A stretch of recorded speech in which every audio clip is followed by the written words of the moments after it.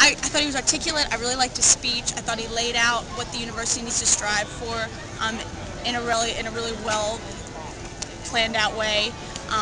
No, I think he's going to be great for this university. His history with it, his family's history, how much he's done and accomplished. I certainly think the university is so lucky and fortunate to have him here, the young people.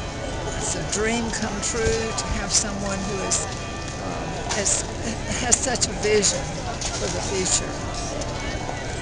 Well, he certainly touched on every phase of the university, and I liked his history of the university. I thought that had a lot of humor to it. And not only does he know the history, but he has the vision for what's to come. And he certainly speaks to the students well, relates to them very well. So I think they will like him. I think he's going to be an excellent chancellor. I like that he's young because he probably has some really good ideas from a different generation, from the older folks, and I think he'll do a great job.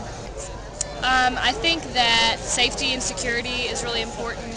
Like you said, we have to foster an environment that's really nurturing and safe for everybody so that ideas can come out, and I think that's very important, as well as getting people to come back to North Carolina and recruiting students to stay here instead of going to other higher institutions.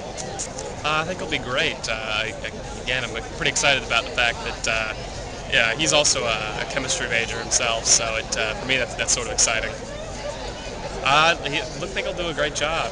He seems to bring a lot of energy, a lot of good ideas, and I think it's good that we have someone from North Carolina who's going to be more familiar with the state and the university than an outsider would be. I really liked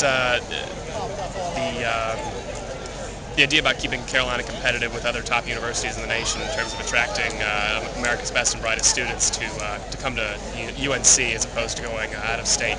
Because I think this university has a lot to offer and really deserves to have the best students, and I think the best students deserve to have an education from UNC, and I think really good to keep that status, one of the best universities in the country.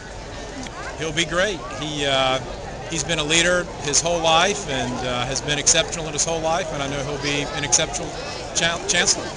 It's a proud moment for all of us. I thought it was a great speech. I think he was real thoughtful. He covered all the various and many constituencies that are attached to the university, and he had something to offer for everyone, either in the audience today or not. So it was, again, very thoughtful.